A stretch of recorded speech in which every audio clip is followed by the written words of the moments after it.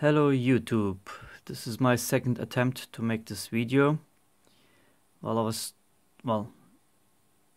was trying to show you how it works, my phone stops recording because of incoming calls and messages. Anyway, let me start from scratch. This is the world's smallest 4-band GSM SMS and calling device or alarm, so to speak, because it is right now configured as an alarm. It is based on my Arduino PCB. It has a worldwide functioning 4-band GSM module, and it is, as you see, tiny, like all things I do build. Anyway, okay, let me hook this up. First of all, I did take out the SMS, the SIM card, not the SMS, the SIM card, because I want to show you first the software, and then I have to figure a way how I can send messages and call and record at the same time, because I only have my phone to make the recordings. I still need to buy a camera, which is on my list. Anyway, let me hook this up here. Okay, here's a LiPo battery. Let me connect this up, and I want to show you the startup screen, so hold on a second. Okay, with my logo, of course. Oh, great. Okay, do I have this in view? There you go. Arduino Cube SMS Center, and this is the startup screen. Okay, you have a navigation button here. This module can send 2 SMS and make 1 phone call. You can of course change this in the software. Okay, this is the first message sending to that number, which is mine. It says sending SMS. Once it's sent, it says goes back to command center. Okay, this is the second SMS. This one says intruder alert, call police, and that's what it says on the message also. Sending SMS. And once it's sent, the LED goes out and the command center screen comes back on. And the third one is a phone call function. Of course, I don't put 911 in here right now. I put my own number.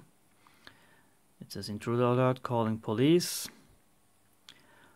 This module will have a mic on it, so once the call is connected, the police will be able to hear what's going on in the house or wherever you have this. And then it displays the help is on the way message, and that's what it says. I might go back to the initial screen after this, after a certain time, but right now this is what it shows till you send another SMS or power it up again. So this is also the first SMS.